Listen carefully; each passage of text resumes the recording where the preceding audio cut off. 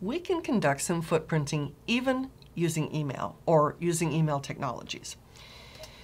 We could read an email source header, the address from which a message was sent, the sender's mail server, the authentication system used by the sender's mail server, the date and time of the message, the sender's name, if there was any information that was spoofed, including bogus links and phishing techniques.